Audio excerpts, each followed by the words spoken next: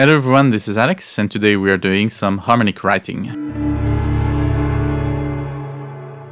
I'm gonna be presenting a little melody that I composed, and then I'm gonna harmonize it with 3 different options. First thing I would say to consider while choosing some harmonies for your melody is to have a great bass line. If the bass line and the melody are complementary, have a certain symmetry between them at some points, it should already sound good, and the chords you decide to put in afterwards will only vary the color depending on which one you choose, but the music should already sound good. So let's play the melody.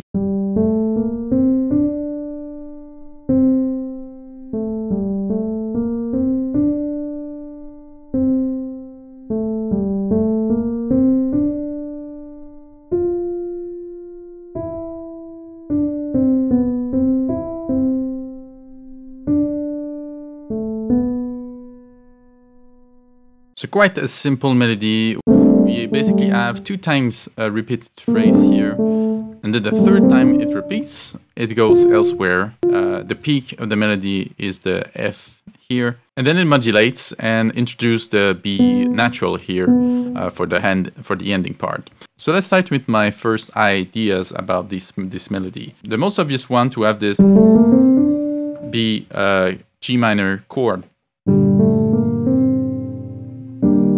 but then going to somewhere else. We could go, this is a E flat 7, but we could go somewhere else. That's D minor on F. But I do like the 7 for this first harmonization. To the E flat 7. And then we could go down to a D minor 7. And come back. This would make like kind of a 5th degree back to the G minor, but I do like this also.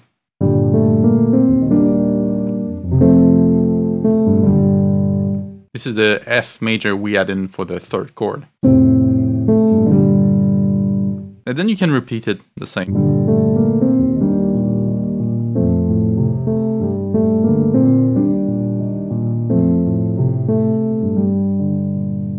So we have 2 times G minor, E flat 7, and F.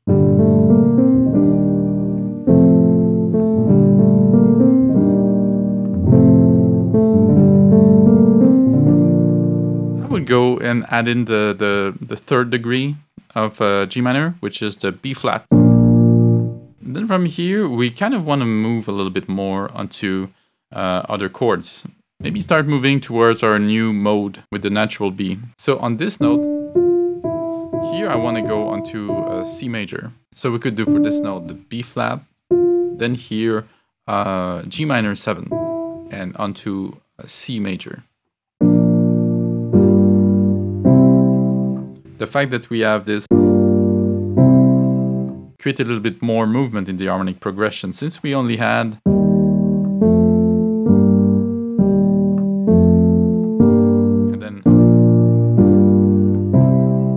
we have a little bit more jumps. We have a jump of a 4th in the bass line. So this gives a little bit more energy. So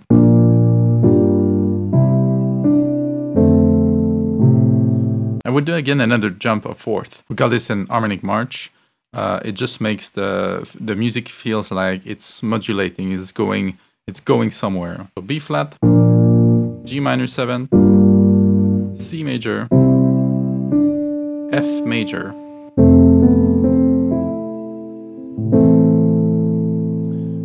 To break the harmonic march of 4th,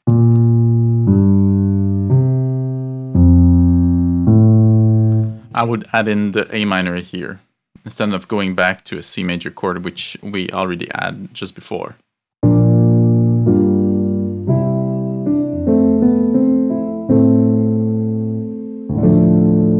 And then maybe a D minor here. Ending on an E minor here, which make a nice cadence, kind of a link with our new tonality.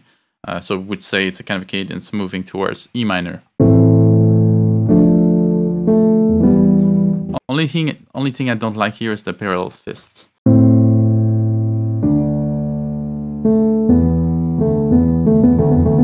Add in a little bit more movement in the bass line.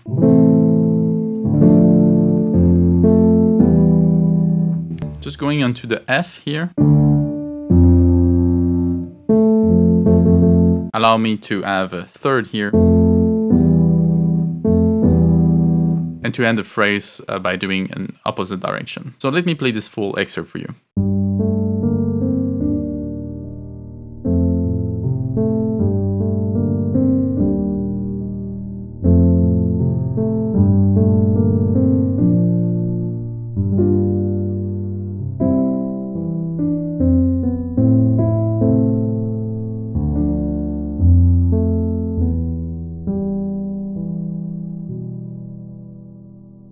So I like this first one. I would say it's very smooth modulation between the first part and the second part. Basically go from G minor to E minor, which is not the smoothest modulation. But the fact that we use these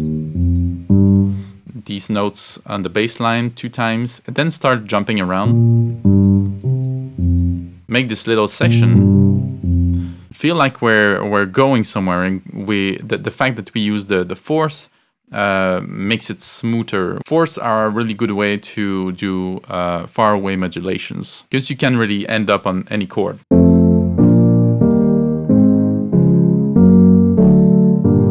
So the second one, I want to start right away on the E major.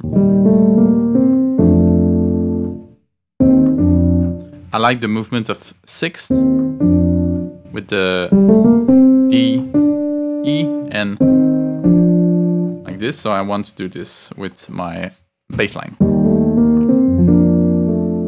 I could add in a little syncopation maybe here. It could sound well, but I'm just gonna stick with my D minor on F chord. And then the A minor. I like the progression from the A minor to the B flat. We have this chromatism effect.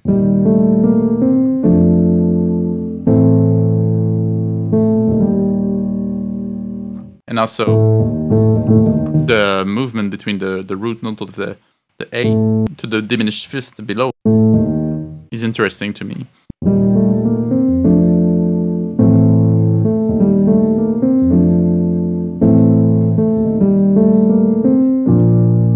I'm gonna again go on the B flat major. I could do the parallel thirds for here, since we presented so much movement.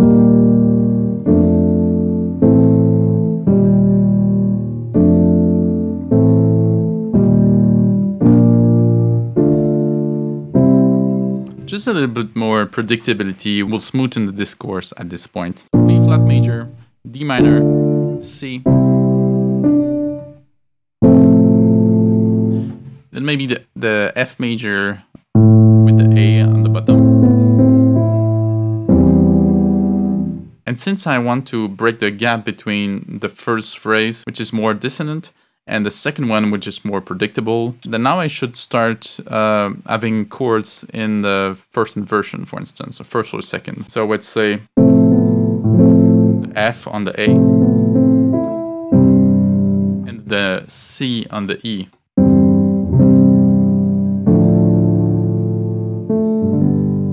And then instead of finishing on the E minor like I did in the first one,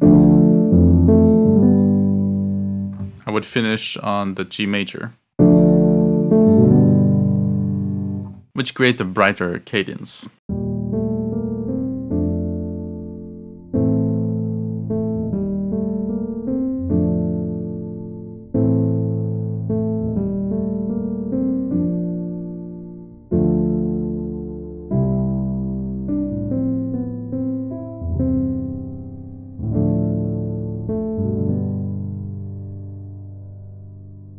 Now I very much like this second one. It's kind of balanced, even though we have this A to D sharp, the diminished fifth in the melody can be really noticeable. But just the fact that we have this simple melody over, and then afterwards the harmony becomes a little bit more predictable. And towards the end, we have a little surprise when we have the G major as well. The cadence is a little bit different. We have also these two chords in first inversion.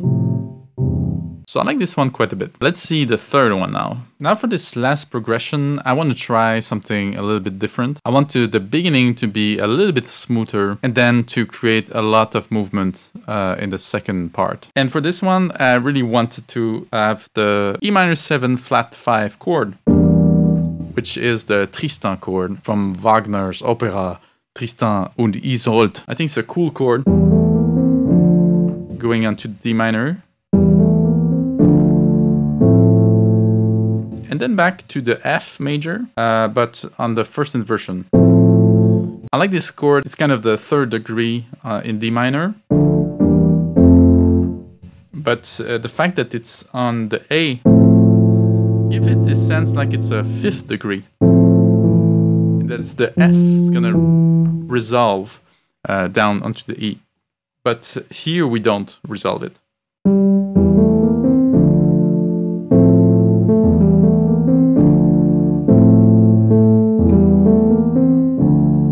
And then we could bring it back here, but since it's the third time we present the phrase, I want to already create a surprise. And I want to try this. I want to go up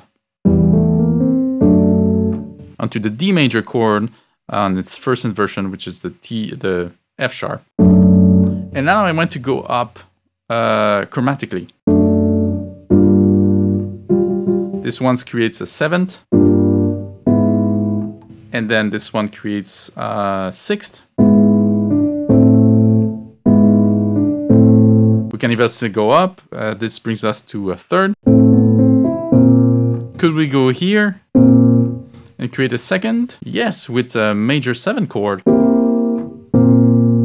And now we have 2 chords to end this madness. A G minor maybe, and then a E minor. This sounds cool, but I want to try and finish with something even weirder. So we have the C major 7th, the G minor. Oh, this is B minor in its second inversion with the F sharp at the base.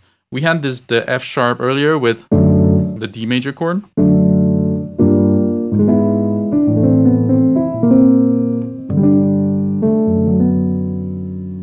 This is a very dark chord, very dark ending.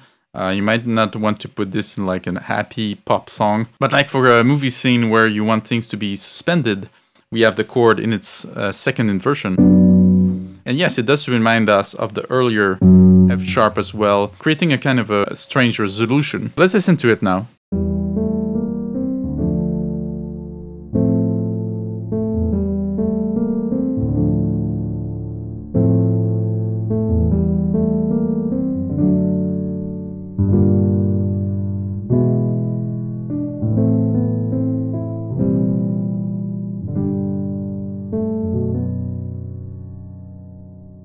Yeah, this is definitely my favorite. The fact that we have this more predictable beginning with the E, D, A 2 times, and then this super surprising chromatic line going up with these crazy chords, and then ending on like, we don't quite know where on this B minor chord. I would say it's the most complex of the 3 ones. So which one did you prefer? Let me know in the comments below. Hope you enjoyed this, hope you learned something, and I'll see you in the next one. Bye-bye.